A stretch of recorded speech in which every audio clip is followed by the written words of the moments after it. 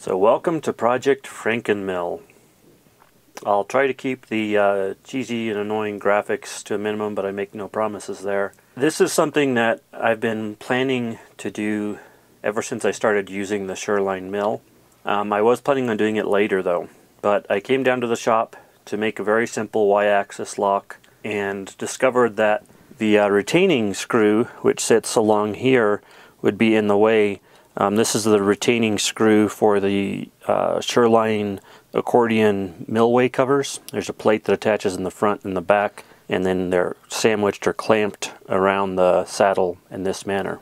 So I looked at possibly modifying the Y-axis lock to get around that screw, but I wasn't really thrilled with the attachment method in general, and so I just started ripping my mill apart and marking out and drilling all kinds of holes in it.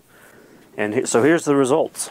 So I have removed, this is the saddle, in case you don't recognize it, off of the machine, and I've got some blue paint marker on there. Here's the table upside down over here. I have actually already drilled some holes in here.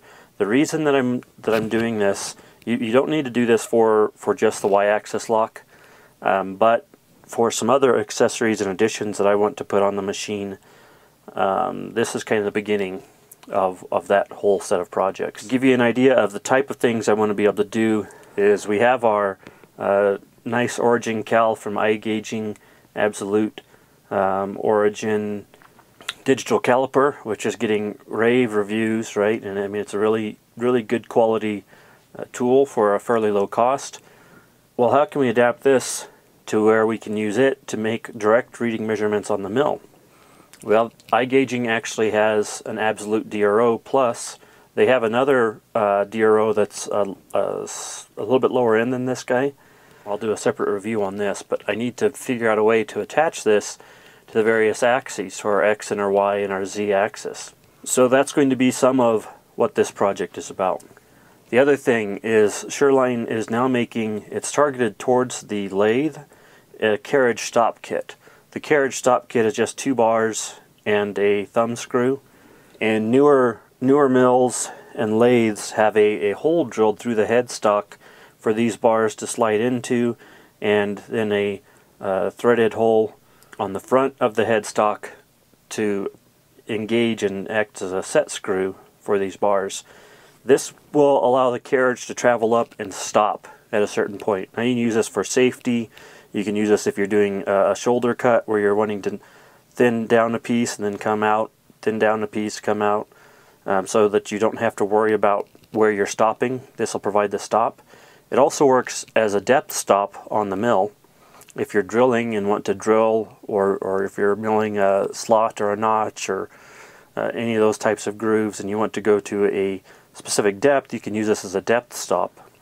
But so that takes care of the Z-axis, but we can't do that sort of thing on the X and the Y-axis.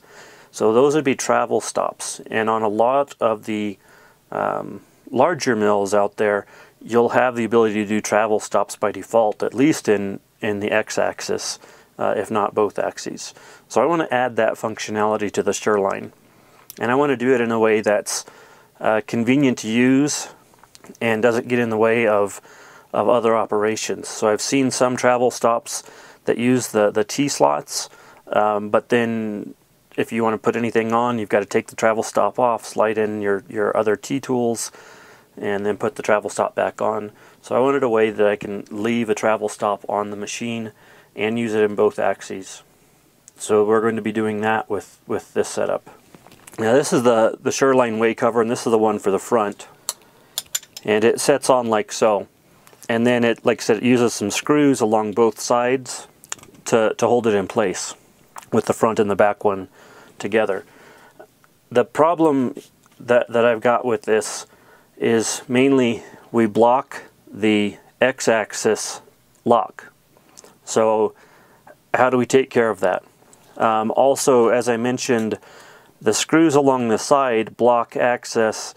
They do an extended Y-lock, but if you want to upgrade this Y-lock, you're going to be blocking that space. If you need to put any sort of DRO devices on the side, you're going to be blocking that space with these screws.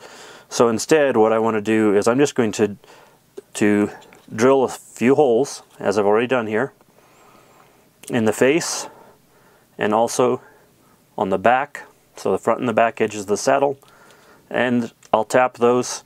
Then I can just screw this straight on and I don't have to worry about any interference on the side.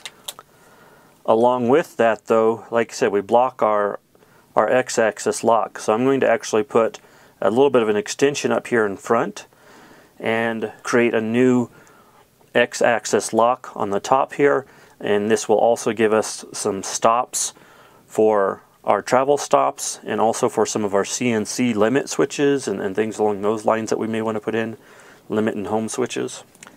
Chip shields is going to be another thing we're going to address with Project Frankenmill, is that we'll create some nice easy places to put some chip shields so that we don't necessarily cover ourselves in chips or fluid, coolants, lubricants, things along those lines. Alignment. I also mentioned that I wanted to do some things with improving the ability to do fine alignment, and those will probably come a little bit later, and that doesn't involve this piece here. But I am going to make some alignment additions to the Sherline so that we can fine tune it in very, very precisely and easily. And then last, we may be making some rigidity upgrades as we go as well. Now I'm going to be addressing a lot of these as individual projects rather than one giant long project. It will all be part of the Project Frankenmill. But I wanted to get started with drilling a series of holes since I have disassembled the device. So I already talked about the 3 holes on the top. We're going to make a customized axis lock and stop, and we can use it for some other items if we want to. It'll be a fairly straightforward piece to make, just a simple block of aluminum. I've put 3 holes in here just to increase the rigidity of it. If you wanted to, you could move these holes further out to the outside. Location of these holes, it isn't super critical. You do want to make sure that as you're drilling holes into this, you're not going to be drilling into any existing holes or surfaces or working parts. So this may not be a beginner project. Also, you're going to want to take your time. You're going to want to do things right. You're going to want to make sure you're comfortable with doing this. You don't want to destroy your mill, and you could very easily make your mill non-functional if you do some of these steps wrong. So this I put as 0.375 inches back, so 3/8 of an inch back from the front face for those holes. This hole I just located between the existing stop and the hole for the lead screw. So we want to make sure on that one we don't want to get into where we're drilling a hole into this lead screw hole. That would be very bad. Over here we've got a hole down here for the oiler, and then there's a hole that runs along the length front to back to distribute that oil, and then there's another hole that runs across the length here to continue. So there's basically tubes cut inside of the block, and you can tell this by where the set screws are at on the piece. So we've got a set screw here, set screw here. Those are for the oilers that are built into this, the oil distribution system. So we want to make sure we don't drill into that ideally. That's why I located there. You could come out to this outside edge. Like I said, it's entirely up to you. I selected this location, or this measurement, which is 3/4 of an inch in from either end, for some aesthetic reasons as well as where the locations are at. And then I put 2 holes down in the face, and they're also 3/4 or slightly over 3/4 of an inch, and they'll actually end up intersecting, but that's okay. That's not that big of a deal. We're going to be using some pretty short screws here. Most of these holes are 3/8 inch deep. I made these ones a little bit shallower because I wanted to make sure I wasn't going to drill all the way through the piece, and I was just being a little paranoid since I don't have a depth micrometer, and I really didn't need to go a full 3/8 on these regardless. So these 2 on the front I have centered on the height, which is about 0.225 down is where I put them from the top face here. These will be used to hold our way covers, but we can also use them to create a wiper and an oiler distribution system by replacing or changing out some of the items on the way cover. As part of this project, I will also be making custom way covers, and I'll get into the reasons for that later. On the back, I have another 2 holes. Again, this is going to be mainly for the way covers, but could also be used for a wiper and oiler to keep the chips out and keep everything lubricated properly. These 2 in the middle are going to be to mount a DRO, the reading unit here, onto the x-axis. And then I've got 2 holes on this side, and this is for the reading unit on the y-axis. Locations of these are 3/4 inches in, 0.225 down. These I've got a 1/2 inch off of center, so they're 1 inch center to center on these holes, or a 1/2 inch off from the lead screw on either side. Also 0.225 down. These are also centered, so our center line is roughly here, and they're a 1/2 inch off on either direction. And then these are 3/8 of an inch from the bottom. Last, I'm not even really sure what I'm going to do with this hole, but I did put a hole over on this side to kind of match this hole here, in case I want to make a really strong y-axis lock. That will allow us to do that, and there's a couple other possible uses for that I have ideas in. What are you going to need to do this? You're going to need basic tools, measuring items, things like that, scribers, punches, some marking paint. We're going to eventually need some screws. All of these holes I'm going to tap 1032. Since the machine is already set up to use a lot of 1032 screws, I'm just going to continue that theme. That way we have to buy fewer tools as well to make modifications and things along those lines. This is a number 21 drill bit. In the first training videos on making that strap clamp, I mentioned that you could fudge the size of the drill bit on those strap clamps to a fractional bit. In this case, get a number 21 drill bit. We are drilling into a much more expensive part. We want these holes to be more precise. We want these holes to be more accurate. We want our tolerances to be tighter. So get the right bit. I have here a small drill block. Now this is just a piece of scrap aluminum that you might recognize from some of the lathe videos. What this allows us to do is it gives us an ability to hold the drill bit perpendicular to a surface while we drill, if we're using a hand drill. In some cases, long term, we might have to use a hand drill. I'm actually going to show you how we can still use the mill even though we have it disassembled. You're going to need a tap. So a 1032 tap is, again, what I've selected. I wanted to show you these 3 just so that you guys can get a quick intro on taps. So there are 3 different types of taps. These are larger. These are 3/4 16. Just they'll pick up easier on the camera here. The taps that you normally get in large sets are going to be what this is, which is referred to as a taper tap. It takes, you have to go in about anywhere from 7 to 10 threads. I don't remember what the exact specification is, to get to a fully cut thread. As you can see, the very tip of this is tapered, which makes it easier to start, and it's not until you get up to this point that you actually start cutting full depth threads. This is great for through holes. This is what most taps are going to look like. Again, if you get a large set, things along those lines. But there are 2 other types of taps. This is a plug and a bottoming tap. All of the holes we're doing here are all blind holes, and they're all fairly shallow at 3/8 of an inch or less, some closer to 1/4 of an inch. Now if we were to use this type of tap, we're not going to have threads very deep. This is where these 2 guys come into play, is they get progressively closer to cutting all the way down to the bottom. So here you can see we only have maybe 4 or 5 threads before we get to a full depth. And then on a bottoming tap, usually you're only allowed to have 1 to 1.5 threads to get to the bottom. Now on a 1032 tap, that means we're going to be within a 1/16 of an inch on the bottom, fully threaded. So we'll be able to go fairly deep into the holes. So you will want to get a set of all 3. And I don't have all 3 in this size, so I'm waiting on those to be ordered. We're also going to replace the lubrication that's used on our Frankenmill. The standard lubrication that Sherline recommends in their manuals is sewing machine oil. And I don't remember if they have a recommendation on grease. It may be lithium grease. I don't recall if they make a specific recommendation. But on their website, they do have additional recommendations. And on their websites, they recommend the use of super lube. And both there's a dry lube as well as a grease. So we're going to go ahead, and when we put this machine back together, we're going to use that super lube. And then I did drill a few holes in our table as well.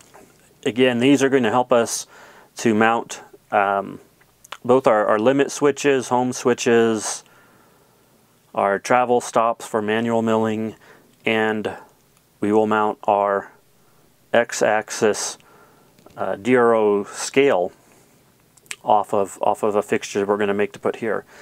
The Sherline comes with 2 holes in the bottom, and they're on opposite corners. So there's one on this corner and there's one down on this corner. I don't know why they didn't do all 4 corners. All we're doing is replicating out and doing all 4 corners. So these are roughly a 1/4 of an inch in both directions.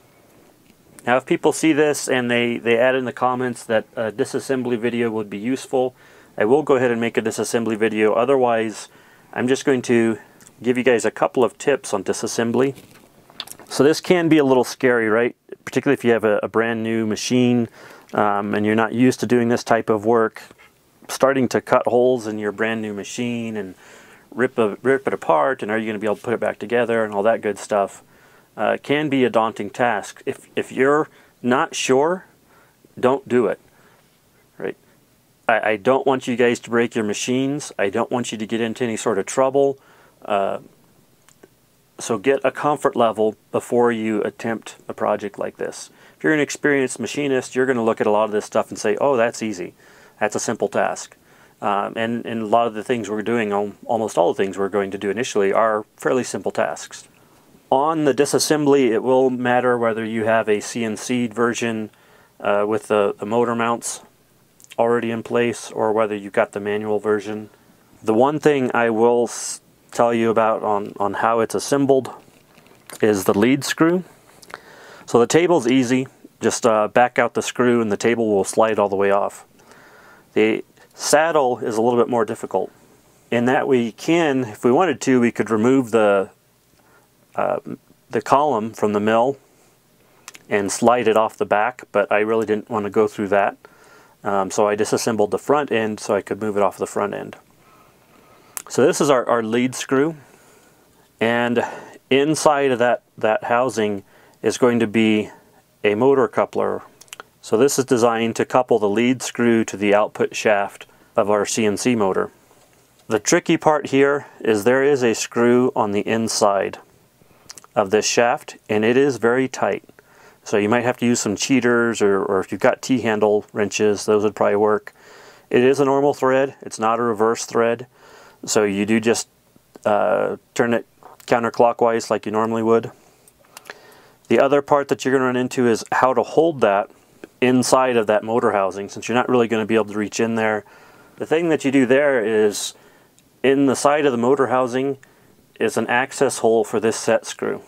So while this is in the housing, we simply insert an Allen key into that set screw, and now that hole is going to prevent this from twisting very far, and then we can loosen that screw back out.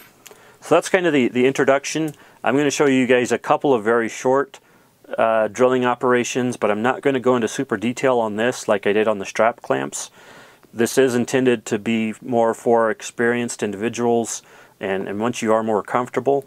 So I am going to be skipping a lot of the details and the minute little operations here, but I did want to give you an idea of what we're wanting to cover and what we're wanting to do. You know, show you some of the limit switches that we'll be eventually using if you're getting into that, and some of the stop kit methods, and all the good pieces and parts that we want to work with here. Now, for Project Frankenmill, I needed to be able to do some drilling, and we probably could have done it by hand, but I ideally want to get a little bit better than hand holding, plus just a little bit safer. Now, if you have another mill, that's kind of the ideal, is you can just put the piece on the other mill, locate it, drill it, good to go. If you have a drill press, that's separate from the Sherline, you're good to go. If you don't, we already have our X and Y axis removed, but we still have our Z axis in place and functional. So we can use it as basically screw-fed drill press. Now I've taken a couple of precautions to protect the bed. This top paper towel just is to give a little more traction since this board is slick. If you have some thin rubber or something like that, you could use that. Not super critical, but those paper towels are cheap. Top of that, I just have a piece of shelf board scrap, and then I have another pair of paper towels to protect the base of the mill, just mainly from scratches and things like that, since we were moving things around in different manners there. So depending on when your mill was manufactured, and this is the same as on the lathe, there will be a through hole on this step, and then there's also a threaded knob. And you can get a kit that's a couple of lengths of bar and this threaded knob, and this allows you to have a depth stop that's adjustable. Now this is meant, and I think even sold as a carriage stop for the lathe, which is a place that you'll probably more commonly use it, but it also works as a great depth stop. Okay, so these 3 top holes are some of the easier ones to drill, just from a setup standpoint. I am taking these nice and slow. I'm doing this by the book, backing it out. I've got cutting fluid on there, and I put a little bit more in every now and then, because I do want these to be as nice as I can make them and reduce the chance of any mistakes, since this part is a little bit more expensive that we're working on today. So this is the setup I'm using to drill some of the pieces in the edge of our saddle, our front, back, left, and right faces, I should say. So what I've got here is I've got my angle plate, and I've used a square to set it to 90 degrees and clamped it down. And then right now I have the piece set up on a 1, 2, 3 block in the 1-inch dimension. This allows me to clear the gib adjustment hook on the bottom without needing to remove it, in case you don't want to remove those. And it sets it up high enough where I'm not going to get any interference as I drill these holes. Another good idea to do as you drill these is to protect the existing holes that came from the manufacturer. So I've just stuffed a little bit of shop towel in those. And I have a depth stop set in the back. Now to do the front face, I had to change my setup a little bit, just because the gib adjustment hook would have hit the angle here. And I can't raise it up higher because we're limited in the travel of the mill. Although if I had the extension, the other extension in the back, then I would have been fine. But I just switched over to this other side and put a couple of brass blocks under there. Okay, if you are more of a beginner attempting this project, a couple of other tips.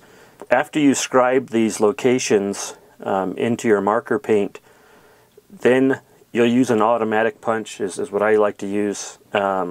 This is technically a prick punch, but they often refer to it as a center punch. The prick punch is going to make a fairly small registration hole. After that, go to a true center punch. This is going to enlarge that hole and get it closer to the angles on the tip of your drill bit. So this will allow us to actually bring the drill bit down, and moving the part, we can find where the center is of this piece. And that's going to be accurate enough for us on this. We're not doing any moving parts here. These are just holes to clamp other pieces to. So the tolerances don't need to be supremely accurate. And the next tip is with your depth stop. The easiest way to set your depth stop, if you're using one, if you've got this style, or if you're using a wooden one that you're cutting to length, or whatever you happen to be using, you could just be using a bit of tape. That's probably the least ideal, but that would work as well. With my bit here, I pretty much have my 0 point, so I can take my depth stop rod and drop it down on top of my parallel. Now I've got 0. This parallel is only there to give me a height increase. My rod's not long enough to reach all the way down to the table. Now I'm going to take a 3/8 inch lathe cutter or a 3/8 inch piece of work stock, and I'm going to place it on top of the parallel and lower my depth stop to it. I remove it. Now I've got a 3/8 inch space back there, and I'll be able to drill a 3/8 inch deep hole.